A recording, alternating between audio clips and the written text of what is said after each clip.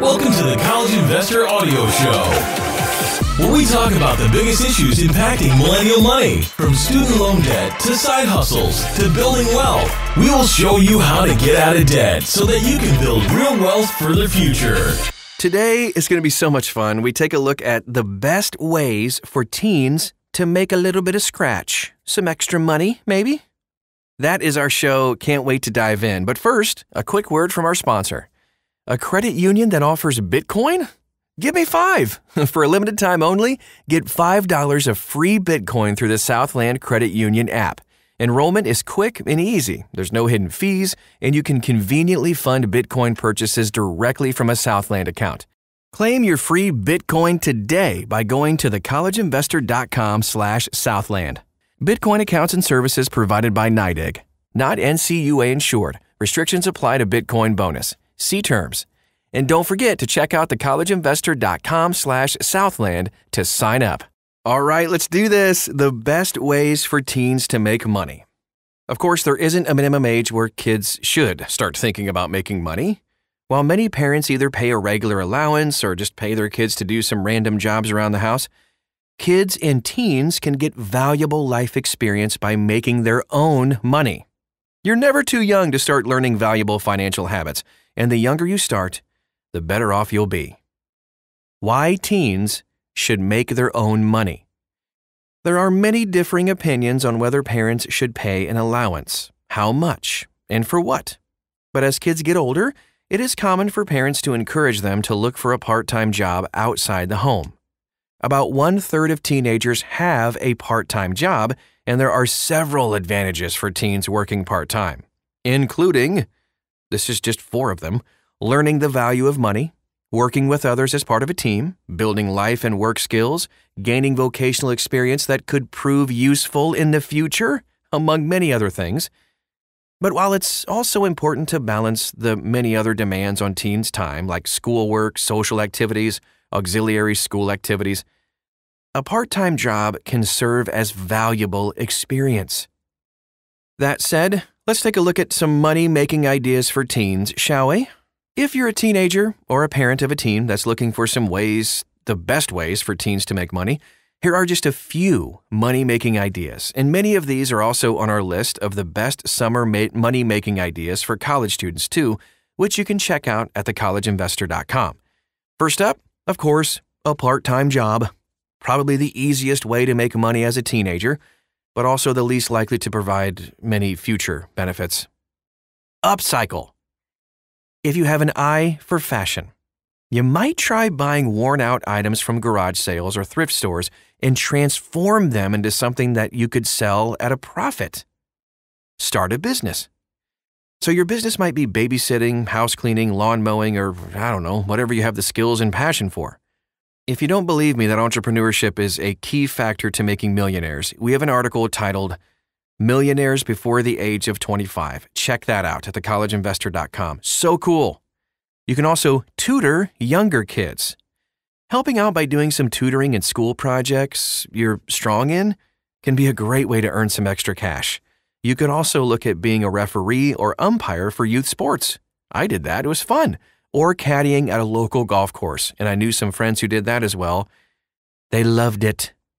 While many of our top side hustles are best done if you have the assets and experience of being an adult, a lot of them can be done by teens as well.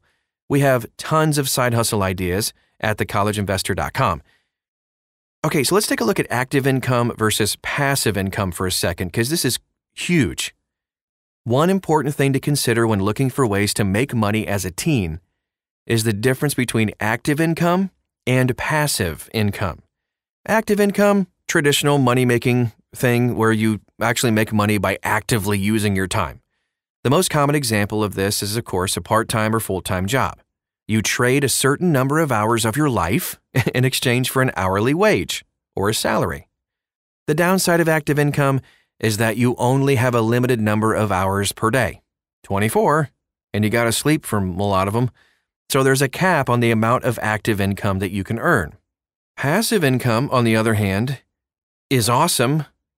It's money you make without having to spend much, if any of your time. There are many different passive income ideas, but some common ones include selling an ebook online, using affiliate marketing via a blog or social media, investing in real estate, and dividend stocks.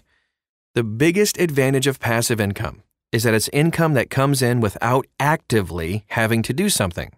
If you write an ebook, you only have to write the book once. You'll then continue to make royalties or commissions with every sale for the rest of the life of the book, even in your sleep. In theory, there is no limit to the amount of passive income you can make. How to invest your money as a teenager. All right, so once you get started earning some money, you want to make sure that you're spending, saving, and investing it wisely.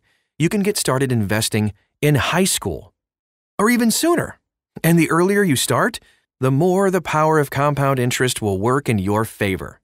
You'll want to divide your money roughly into 3 categories: spending, money to handle your basic day-to-day needs, if you have any, and consider our list of the best checking accounts for teens, by the way, for this money. And you can find that, I say this a lot, I know, at thecollegeinvestor.com. You can also take a look at short-term savings, which is saving for near-term needs and wants, such as college. Long-term savings is investing for retirement and the future. The percentages of money you put into these categories is of course going to vary with your unique situation, but if you can, try to put at least half of your money into long-term savings. If you get into the habit of saving a good chunk of your income when you're young, this is going to serve you very well as you get older. Here's the bottom line. While there may be some money-making ideas that can only be done by adults, a lot of side hustles can be used by teens to make money as well. You can take a look at some of the passive income ideas to see if there is one that you think you have the skills and passion to pull off. Now, the younger you are when you start making money, the more time you have to find the right income sources for you, and the more time you have for your investments to grow. Oh, this is so cool, especially if you get started when you're a teenager. I wish I did. So much fun today. I hope that gave you some really good ideas. And we mentioned a lot of articles you can look up. There's tons and tons of resources and ideas that you can dive even deeper on this at thecollegeinvestor.com. Please follow us, like us, whatever, on social media. We're everywhere. Just type in The College Investor wherever you are. And we'd love to get to know you a little bit better and help you along in your journey. Thanks again for stopping by today, and we'll talk to you again real soon.